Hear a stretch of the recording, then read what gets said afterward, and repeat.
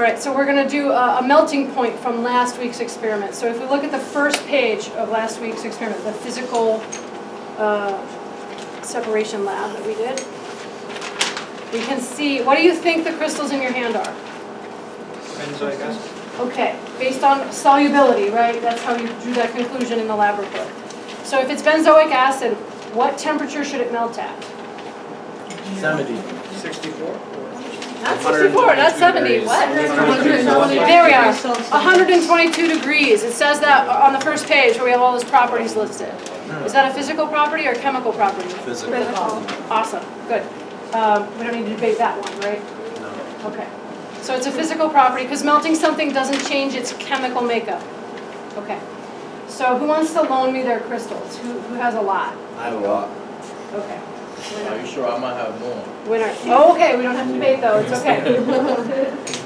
So what I have here is this has been drying over the week in your drawer. Okay. Don't snort it. Don't inhale it. It's not good for you.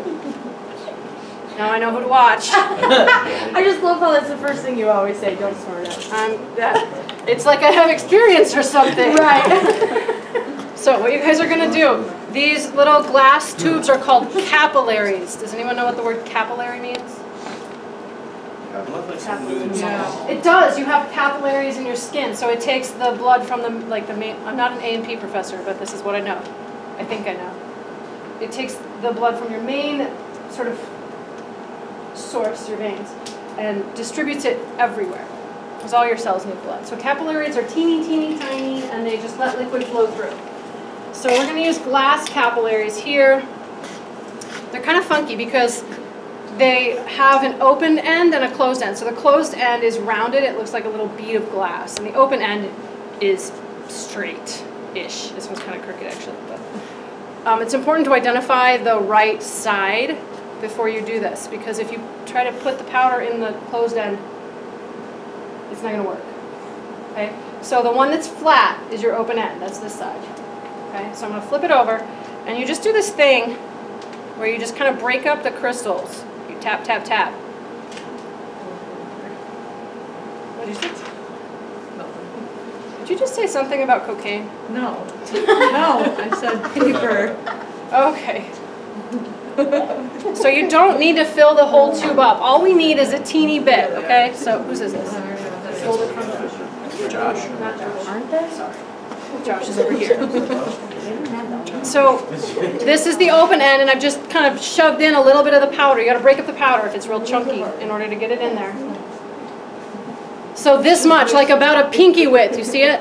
I'm trying to put something blue against it because my shirt is white. You see it? That's all you need. You don't need to fill up the whole tube. Don't spend 45 minutes in here trying to fill this tube up. It's silly. All we need is a little bit. All right? And then we got to get it down into the bottom. So we're going to take it on a little ride. This one is super tall. We're going to not use that one. I'm not that tall. So what you're going to do is you just drop this little capillary down this tube, and what it's going to do is bounce a couple times. When I drop one in, I always cover it with my finger up on this end, only because I have, on a few occasions, had it bounce all the way out and go flying across the room. And I got to do the whole thing again. So I like to do this. You put it in, make sure that the bottom is down, otherwise it's going to dump all your powder out. Right? So the rounded part is down. You just drop it in and cover it up. Sometimes once is enough. This time it wasn't. Okay, you see I have like a little bit in the bottom, but I still got a bunch of in the top. So I'm just going to do it again.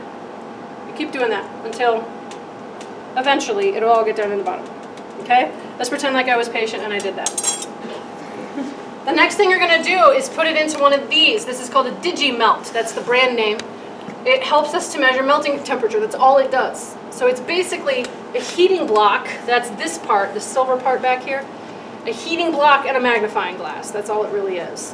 Oh, and a thermometer too. So the thermometer has a digital readout right here. So what we do, I will program them all for you. They're probably messed up because other people use them, so I'll program it for you. So you're going to come up here and it's going to be around 20 degrees or so. You're going to put your capillary into the melting block, being aware that it might be hot from prior people. So don't like touch it. It will burn you, okay? So keep your hands off. There's even a sign that says, caution, hot surface. Okay? So we put it in. There are 3 little openings in the heating block. It does not matter which one you pick. You could do 3 of them at one time if you want, but it's hard for everybody to get in there to see, so I recommend not doing that. So you pick one, you put it in there, and when you first look at this, it's going to look a little weird, but you want to check it out before you start heating it up so you know what it looks like when it's just a solid, okay? Then you hit start 1 time, and the red button switches to, red light, switches to preheat. So this is just like an oven. It's got to get up to a certain temperature before the experiment actually starts. That takes a few minutes. It's going to go up pretty quickly. Once it's up to the temperature that I set it at, it'll have a green light come on that says ready. When that happens, you push the start button again. If you do it before it says ready, it's going to stop and it's going to go back to room temperature. Okay, and then you're going to stand here for like 15 minutes going, it's not doing anything. It stinks, okay? So how do we get it to work? What do we have to do? Hit it, wait till it says start, and then hit it again. Okay, so hit it, wait for it to say ready, and then hit start again, okay? Wait in between there. You don't want to hit it too soon. Then what you're going to do is you just keep an eye in the magnifying glass on it. You're looking for little drops of sweat, like condensation almost. It'll look like the crystals are sweating. At that temperature, whatever it says on here, you're going to write that temperature down, right? So on your report, the very top, there's a little line for the melting point. Okay? A melting point is not a single temperature when we actually measure it. It's actually a range. So the lowest temperature you're going to write down is when it starts to look like sweaty, beads of sort of liquid. It's not water. It's your benzoic acid, but the beads appear first. You write that number down, and then you do hyphen, so that's a range, right? So low to high. So let's say that mine started to sweat at 120.2 degrees. I would go 120.2 hyphen, okay? And then once the solid is completely melted, so it will look like water, completely colorless, clear, see-through, then I write the final temperature, okay? So let's just imagine that mine turned completely melted at like 124. Then I would write 124.0 on the other side of my hyphen. So you're going to have a range. It is not a single temperature. If that range is really close to 122, then we have some evidence that you actually made pure benzoic acid. Okay? If it's way off, like way too high, way too low, then that's probably not what we made, right? Or it's really contaminated if it's too low. One of those 2 things. Okay, any questions about melting point? Okay, obviously not all of us can do this at the same time. There's 4 stations.